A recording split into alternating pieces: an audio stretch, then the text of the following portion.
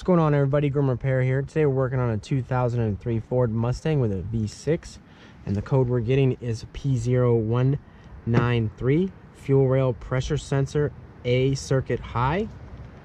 I'm going to show you a possible fix for that. We've already replaced the fuel pump in this car, and it was leaking is why we replaced that, but a couple months later we're getting this code. So I'm going to show you where the fuel pressure sensor is and how to replace it. If this video helps you out, give it a like. Right here on the driver's side fuel rail is the fuel pressure sensor. I'm just going to squeeze this electrical connector here and pull it off. And we're going to pull off this vacuum line as well. You also want to make sure that this vacuum line isn't cracked and leaking. That could give you an issue. And these are on there pretty tight. Don't want to crack it if it is good.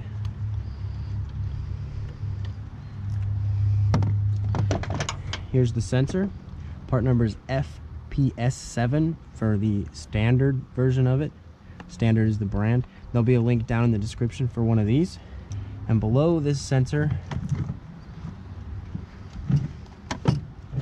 is a Schrader valve to relieve the fuel pressure. I'm gonna get a rag so we don't spill any fuel anywhere. And you could hook up a fuel pressure gauge or just use a screwdriver to relieve the pressure. Wasn't a lot in there.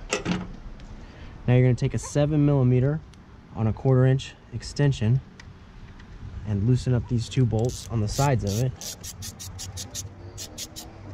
Don't drop these. There's another one over here.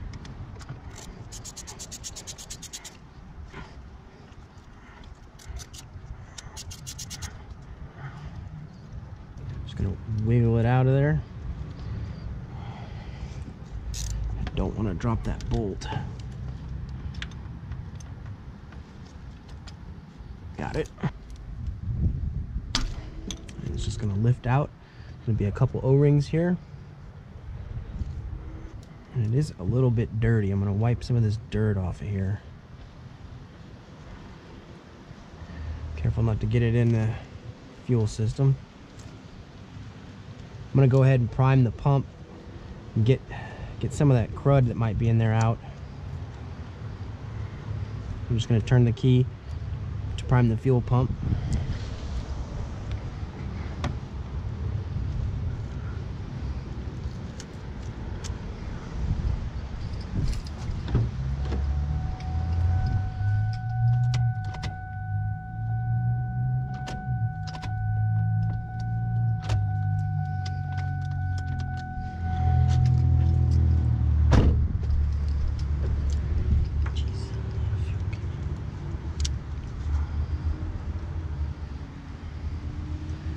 Quite a bit of fuel came out. I'm gonna wipe it up.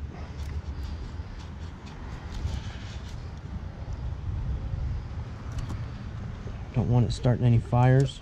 The new one's just gonna pop down in there the same way. Just push it straight down.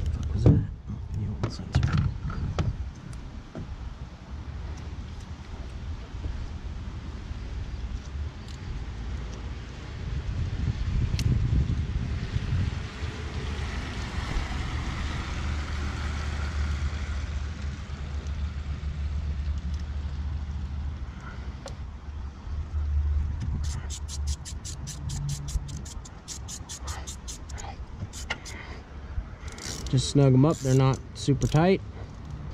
Plug it back in and hook that vacuum line back up. I'm gonna go ahead and replace it. All right, so we got that all hooked up. Now we're gonna go inside and clear the code. All right, code has been erased. Now we're gonna start it up and make sure that it doesn't leak.